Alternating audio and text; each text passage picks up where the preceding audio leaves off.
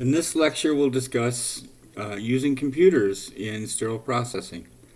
So there is a great need for computers in many different types of businesses, and sterile processing is no exclusion.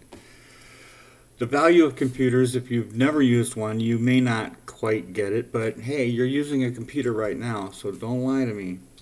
The value of computers is that they can process information better than humans. They are thinking machines. They're very limited in what they can do. They can't do all of the difficult types of thought that humans can do, but they can do some data.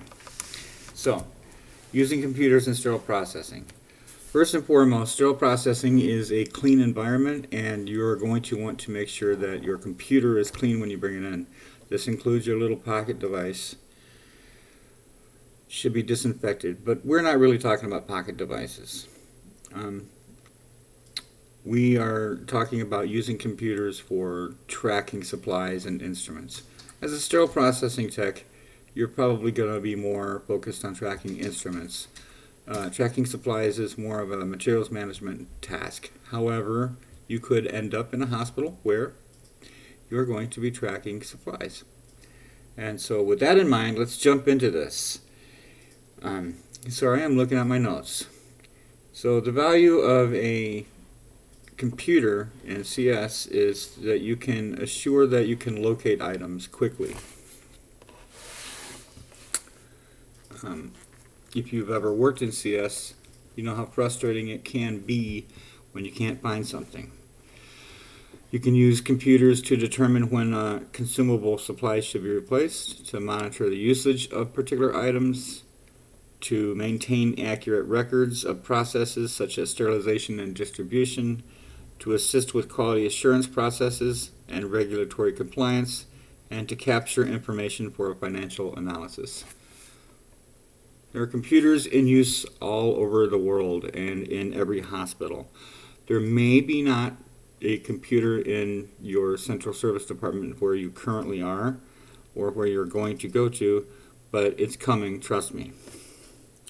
Most departments do use some form of automated information management system to track products and to document processes. Even if you only have a computer for looking at count sheets, for storing your count sheets, and you can pull up a Word document perhaps, or an Excel spreadsheet, and then print that out.